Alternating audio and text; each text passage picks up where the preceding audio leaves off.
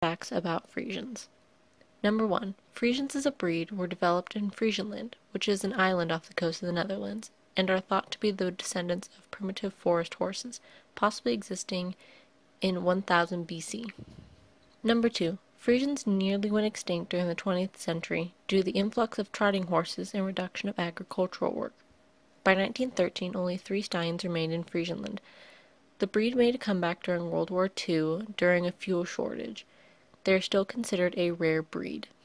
Number 3. Friesians can only be registered if they are solid black. However, small white stars are acceptable. Number 4. Friesians were originally bred for knights and noblemen to use in battle, tournaments, and jousting.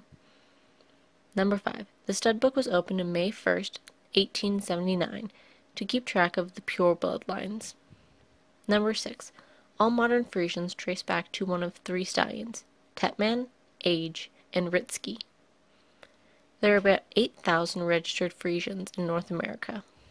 Number 8. Friesians are also known as Belgian black horses. Number 9. Roughly 7% of the Netherlands horse population is made up of Friesians. Number 10. Dwarfism is a common issue in the Friesian breed.